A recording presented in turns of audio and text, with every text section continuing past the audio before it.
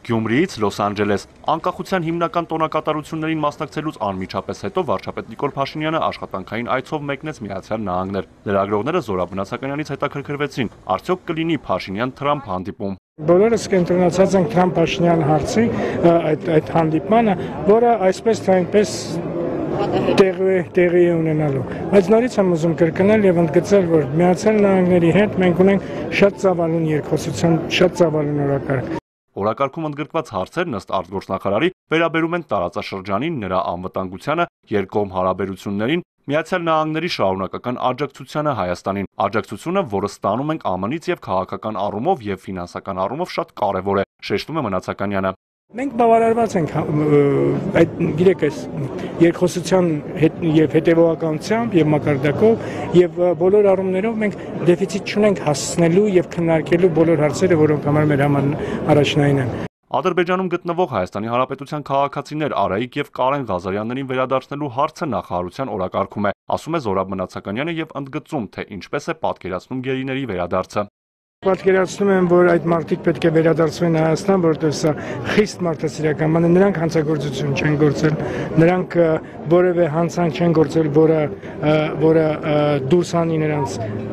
մարդասիրական դաշտից, եւ ստեղ ամենաուղղակի ճանապարհը դա մարդասիրական քայլ իրականացնելն է, վերադարձնելն է։ Մենք մեր խոսքը կասենք ռազմի դաշտում եւ մենք երազում ենք այդ մասին, ինչպես է Արցախի նախագահի մամուլի խոսնակ Դավիթ Բաբայանը արձագանքում Ադրբեջանի պաշտպանության նախարար Զաքիր Հասանովի օրերս արած հայտարարությանը։ Ընդհանրապես պատերազմի մասին երազում են հիվանդ մարդիկ։ Ոնց կարելի է երազել պատերազմի մասին։ Այսպիսի հայտարարությունները այնուամենայնիվ մենք շատ լուրջ պիտի ընդունենք, որովհետև չի բացառում, որ հիմա Ադրբեջանը անցնի ահաբեկչական այլ քաղաքականության։ Ինչու է վերջին շրջանում հատուկ քննչական ծառայությունը ստվերում մնացել Կենտրոնի հարցին, Սասուն Խաչատրյանը զարմանքով արձագանքեց։ Մեր կառույցն է ստվերում,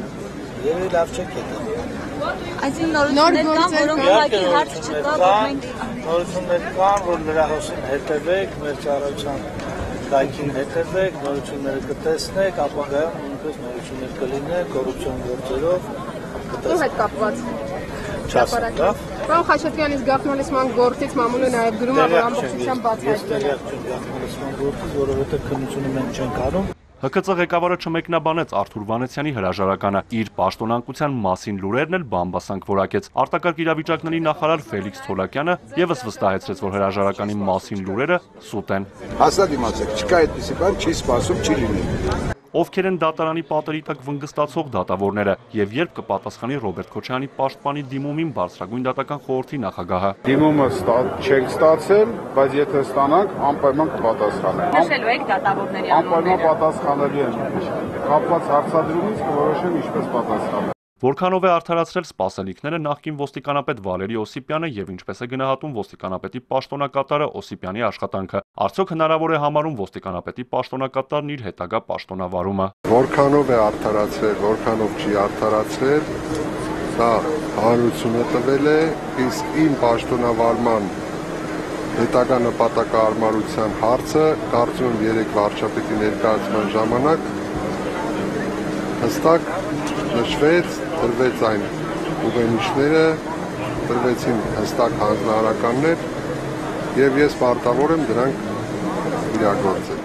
Ոստիկանապետի պաշտոնը քաղաքական դարձնելու մասին Արմեն Սարգսյանը չցանկացավ կարծիք հայտնել։ Օսիպյանի հրաժարականից հետո ոստիկանապետի հավանական թեկնածուներից մեկն էլ ըստ շրջանառվող լուրերի Սյունիքի մարզպետ նախկին փոխոստիկանապետ Հունան Պողոսյանն է։ Առաջարկ ստացել եք։ Ոչ։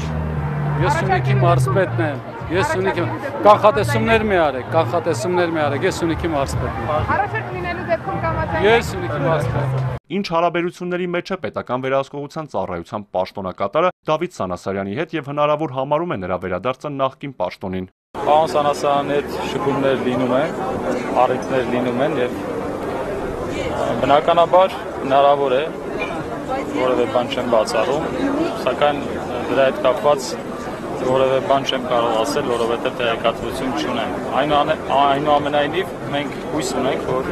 պարոն Սանասարյանը կվերադառնա եւ կշարունակի պաշտոնավարել։ Արգիշտիկ Հարամյանը խոստացավ, որ մոտ մեկ շաբաթից կհայտարարեն հետաքրքիր բացահայտումների մասին։ 28-ամյա պաշտոնակատարը չցանկացավ բարձրաձայնել, թե բացահայտումները որ ոլորտներում են։ Արթուր Հակոբյան, Այդա Կարապետյան, Աշոտ Խաչատրյան, Կենտրոն։